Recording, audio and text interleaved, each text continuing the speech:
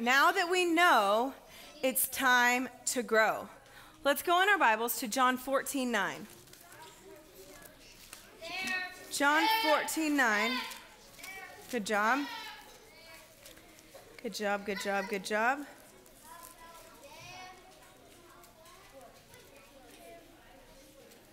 Do you need to go to the bathroom? Kaysen, do you need to go to the bathroom? Then be still. John 14:9. It's going to be right there on the screen. John 14:9. Now that we know it's time to grow. The Bible says that knowledge alone puffs up. Just like if you keep eating and eating and eating and you never take a dump, what's happening to your intestines? You're constipated. If you never pee, right? What? No, worse things than diabetes happen. But if you keep eating and drinking, but it never goes away. It never goes away. It stays in there. You just get bigger and bigger and bigger, right? Your intestines get bigger and bigger and bigger until eventually they would explode, and then you would pass away, right? Because of all the toxins in your body. Well, the Bible says that knowledge alone, say knowledge alone, it puffs up. It makes people think that there's something they're not. That's why it's so important that I don't just know the word, but I allow the Holy Spirit to show me the word, and then I examine myself and see where I am with the word, and then I actually do the word. Because doing the word is what is going to cause growth in your life. Doing the word will produce growth. And look to your neighbor and say, we need to grow. So we've talked about this already. John 14, verse 9. It says this. In order for us to know God, there's two things that we do. And let's look at these verses. Jesus said unto Philip, because Philip said, if you look in verse 8, Lord, show us the Father. He said, God, Jesus, I want to know God. That's what Jesus was asked by Philip. Philip said, Jesus, I want to know God. And look what Jesus said. Jesus said to him, have I been so long time with you, and you still don't know me, Philip? He that has seen me or known me has seen the Father, and I have showed you the Father. Jesus was saying to Philip, Philip said, hey, Jesus, we want to know God. And Jesus said, this is how you know God. And what did he say? The way you know God is by what? Have I not spent so much time with you? Don't you know me? Look what it says. And yet you have not known me. You have not known me. Philip said to Jesus, Jesus, I want to know God. And then Jesus told Philip, don't you know me? So what was Jesus saying? If you want to know God, who do you need to get to know? Jesus. If I want to know God, I want to get to know Jesus. Pastor Dean has a book that's called Jesus, the Definition of God. Because sometimes people say, well, God will do this, God will do that. But if Jesus never did it, is that really God? No, because Jesus himself said, if you've seen me, if you know me, then you know God. Well, Jesus isn't walking around on the planet today, right? No. So for you and I as believers that are living in this dispensation or in this time where Jesus isn't here, how do we get to know God? We get to know Jesus, but how is that? Go in your Bibles to John 1:14.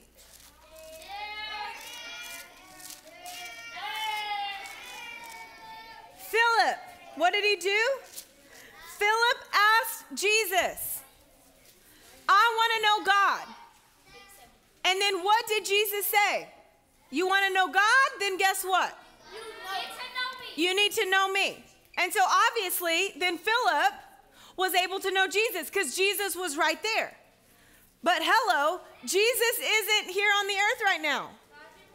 So if I'm going to ask Jesus, I want to know God, then Jesus is going to say, you have to know me. And then I'll say, well, how do I get to know you? You're not on the earth. I can't call you. I can't send you a text. I can't FaceTime you. Jesus, how do I get to know you? Well, it says right here in John 1, verse 14. And the Word was made flesh and dwelt among us, and we beheld his glory, the glory of his only begotten, the Father, full of grace and truth.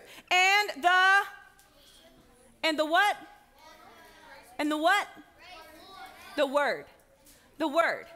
So remember, deep students, a couple years ago, Jesus is the Word. So Philip, what did he do? He came up to Jesus and said, Jesus, I want to know God. And Jesus said, then get to know me. But then me and you, we go up to God and we say, God, we want to get to know you. Well, God would say, get to know Jesus. And I would say, okay, that's awesome, but how do I do that? Well, that verse just told us, Jesus is the Word. I have to get to know the Word. If I'm going to know God, then remember, me read. I have to read. I cannot get to know God outside of reading the Word. And do you know, it would be very, very tragic, honestly, to do a statistic of believers that actually read the Word. Now, I'm not talking about you guys. I know you guys read the Word every single day. But it is sad to think of so many believers that do not read the Word. They don't see the value of reading the Word. But see, outside of reading the Word, you will not know God. Because outside of reading the Word, knowing the Word, the Holy Spirit has nothing to reveal to you. When people say the Holy Spirit told me this or told me that, but they don't read the Word, was that really the Holy Spirit? No, they're just really good at talking like a Christian. It wasn't the Holy Spirit, because the Holy Spirit cannot work outside of your relationship with the Word. So if you just have a little, every once in a while relationship with the Word, is the Holy Spirit able to reveal things to you day after day after day? No. Maybe little spurts here and there, but it's not even a lot, just like a baby. And we're going to be looking at this month. Like a baby can only take milk. Their stomachs, they don't even have teeth. If you give a baby a piece of meat, they'll choke and they could die. Why? Because they're not there yet. Well, there's so many believers that because of their unwillingness to get in the Word, and there's no age on spiritual growth. There's like an age on natural, like usually you don't start this until like 6 months in or 9 months in with the baby food, and then you move from the baby food to like the little puffy things, and then from the puffy things to whatever, and then now, hello, chicken nuggets, steak, hot Cheetos, right, you move up, right? But it's usually like these certain ages. Well, spiritually, it's not that. It is all determined by you and you knowing the Word. You growing up spiritually has nothing to do with your age. It has everything to do with you simply knowing God, knowing where you are, and then deciding I'm going to grow. So Philip came to Jesus and said, Jesus, I want to know God. And Jesus said, you can know God by what? By getting to know me first. And then we go to God and say, God, I want to know you. But God's going to say, well, then you need to get to know Jesus. And then I'm going to say, well, how do I get to know Jesus? You got to get in the Word. Me have to read. And then look what it says about the Holy Spirit. You're thinking, we've already learned this. Well, guess what? We're going to keep learning it because I want us to grow. And I know, and now I grow. Proverbs 1:23. Look what it says. You read this today, or you will read this today in your Proverbs of the day. Look what it says. Turn at my rebuke. Turn at my rebuke. Behold, I will pour out my spirit. Everyone say spirit. I will make my words known to you. If you have your own Bible, I would circle spirit and then do an arrow to make known. So the Spirit makes the Word known. The Holy Spirit makes the Word known. So how do I get to know Jesus, how do I get to know God? I read the word. And then the Holy Spirit makes the word known. He reveals what that word means to me. So whenever I read Proverbs 4:23, guard your heart, and then I say, Holy Spirit, what does that mean for me? The Holy Spirit will tell me there's going to be a conversation that some kids are going to be having today, and you need to walk away. He literally reveals exactly what I need to do with that word that day. Now, I might be having a conversation later, and that might come up, but that might be different for Breland. Whenever Breland reads that scripture, guard your heart, then she says, Holy Spirit, make known to me what this means. The Holy Spirit will tell her, well, later on, you're going to be watching TV and something's going to come on and you need to leave the room. It's going to be totally different. Because guess what? I'm different than Breland. We live in different homes. We have different schedules. We're different. Right, we're different. And so the Holy Spirit is going to reveal the word to me, and he'll reveal it to you. And then as I get to know God, I get to know what I'm supposed to do, and then I test myself. Do I really know God? Because listen, if there's not fruit in your life, if your life does not look different than people in the world, and I'm not talking about your schedule, you just coming to church. There's a lot of people that go to church. Do you understand? They go to Catholic church. They go to a Buddhist temple. There's a lot of people that practice setting aside time to come together with people that believe like them. That doesn't mean you know God. That doesn't mean you're growing. I know I'm growing when my life outside of church looks different. It should look different. I should not cuss like people in the world. I should not be looking at stuff like people in the world. I should not be watching the same stuff the world watches. Do you know why? Because I'm different. I'm a child of the Most High God, and I know God. And God's not watching that stuff. Is God talking like that? No. Is God having those conversations about somebody else? No. Is God up there trying to figure out who likes who? And who's doing this and who's doing, is God doing that? No, there's people died and went to hell today. So do you know what he's doing? The Bible says that Jesus is interceding. He's praying that people will go to other people and share the love of God with them so they don't have to die and go to hell. He's not preoccupied with all of this natural carnal stuff. He's thinking, people are dying and going to hell today. He's watching as people die and go to hell. And so if God is focused on that, then guess what? I should be focused on that. But if I don't get to know God personally, then I just treat this whole thing as like we show up to church and then we go home and it looks a little bit different at home sometimes. Sometimes my parents do this and sometimes they don't. Sometimes I do this and sometimes I don't. We treat it like it's just some casual thing, and it's not casual. People died and went to hell today. People died and went to hell. People on earth will never see their family if they get saved and go to heaven, because they died and went to hell today. And whenever you know God, you know, like, people matter to God. And all this other stuff is just noise that is a distraction. But if you don't know God, then you keep everything very casual. You treat it very casual. I can disobey when I want. I can be disrespectful if I want. I can read my Bible if I want, but I don't have to. I can pray in the Holy Spirit, but I don't have to. I can give, but I don't have to. I can tithe, but I don't have to. We treat things very casually. And look what the Bible says. Go in your Bibles to 1 John 3. Y'all, if you don't know him, then you'll just perform, and then you'll walk away. Performers always walk away. Just like shows on Broadway. They're going to close the curtain on your show. And then what are you going to do? You'll go right back into the world. And then when Jesus comes back, guess where you'll be?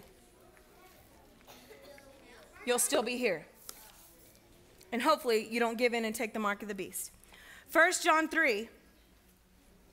But if you're weak now without any threat, you'll be weak then. 1 John 3, 6. Whosoever abides in him, what does he not do? Read it in your Bible. Whosoever abides in him, what? Does anyone have it open in your Bible? I have it. Zariah, tell me. Whoever abides in him, what? Huh? What? Just read it, baby.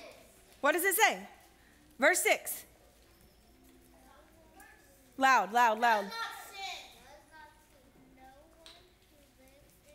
No one who lives in him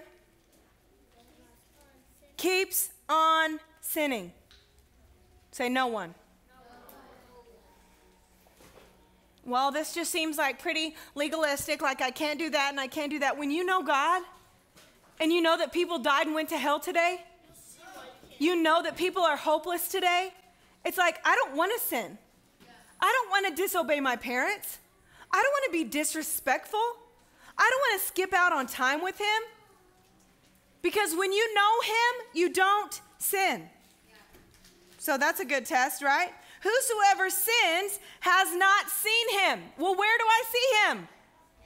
In the Word. In the Word. And then who reveals it to me? Jesus.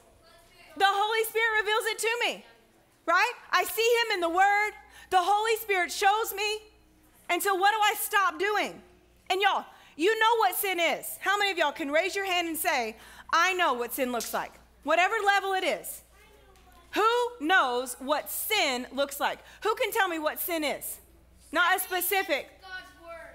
But what is sin? Sadie. It's death. It's doing something, like say your parents told you to go do something and you didn't do it. Right, disobedience. It's, what is another definition? Sin. What is sin, Ellis? Backbiting. But what would, like all encompassing sin? Sin is doing what? No? Titan? Watching things you're not supposed to do. What is sin? Sin is going against what? The Word. What the Word says, that's sin.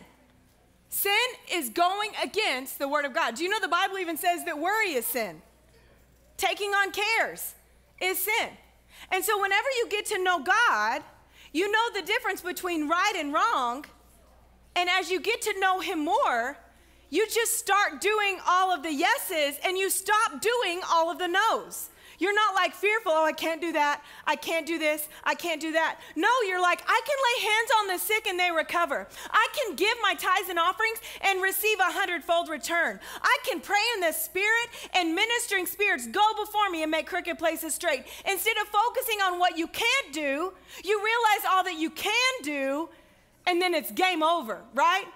The devil's scared, he's crapping his pants, and you're just going from faith to faith and glory to glory.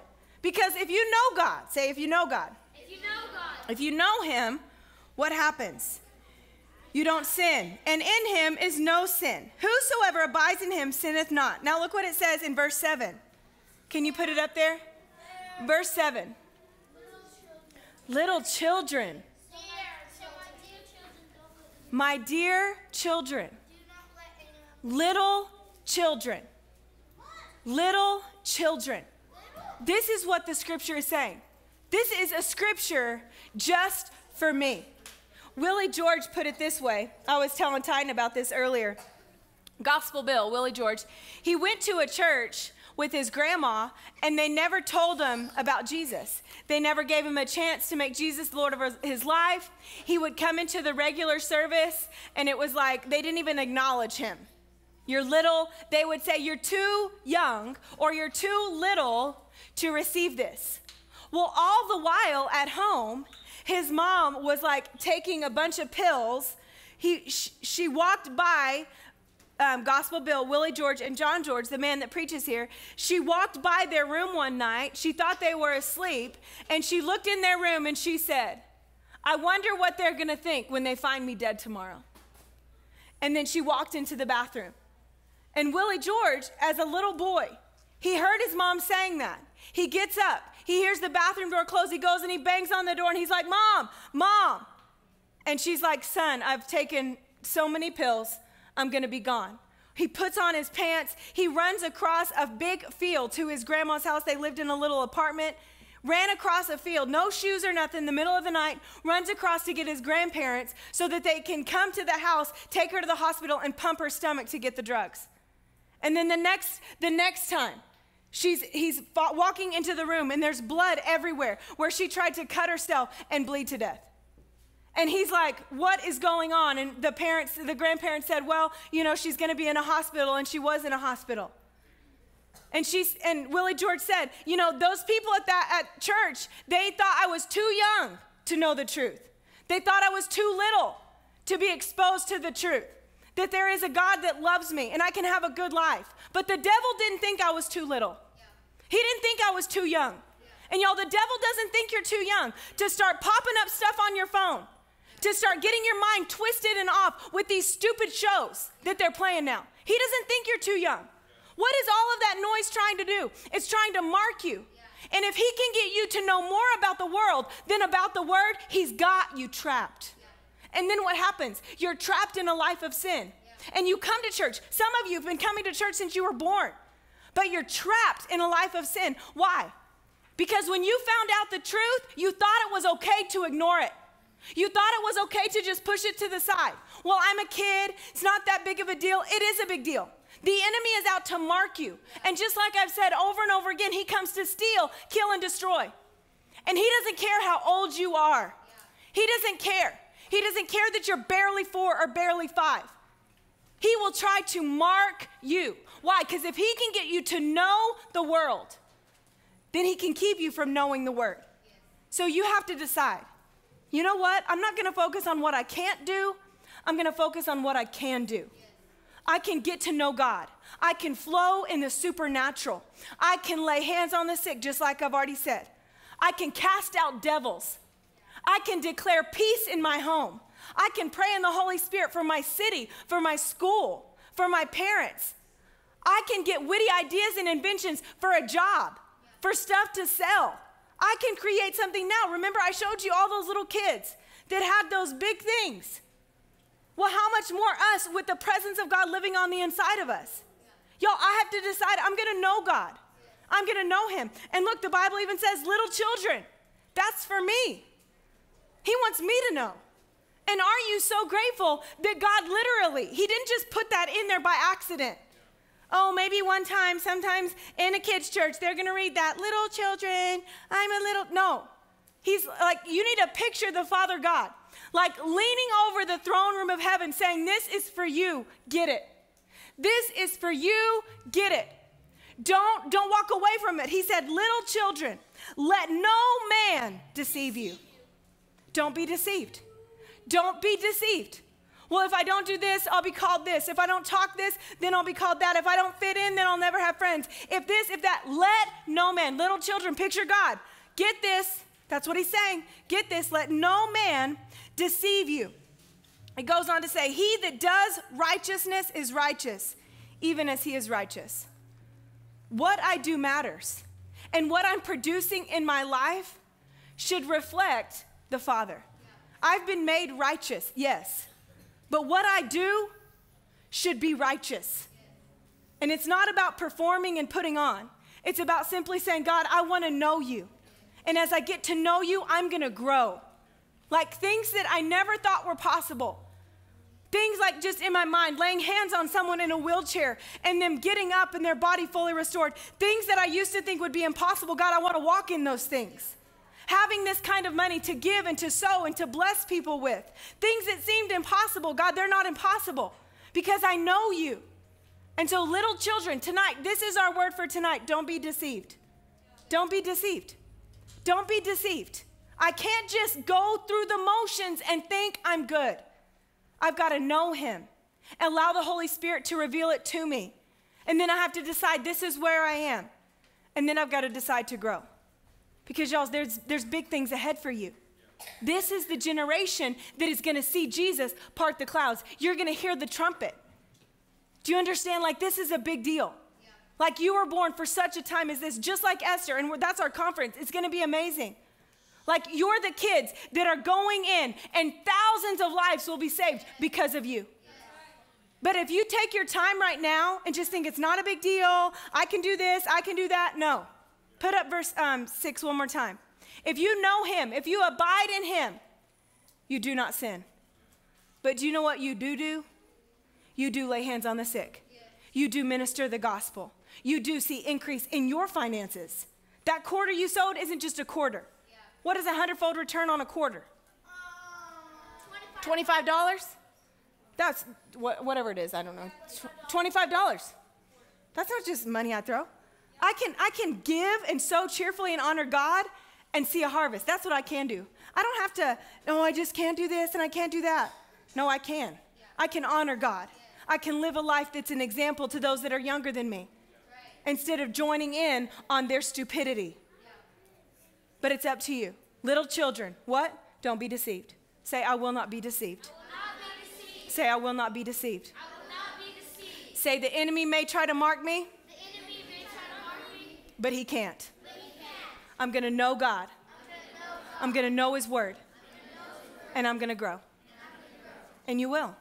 And you will. Just watch. A year from now, 6 months from now, there'll be so much growth in your life. You'll look back at this night and say, look at how far I've come. When you just decide, I'm going to grow.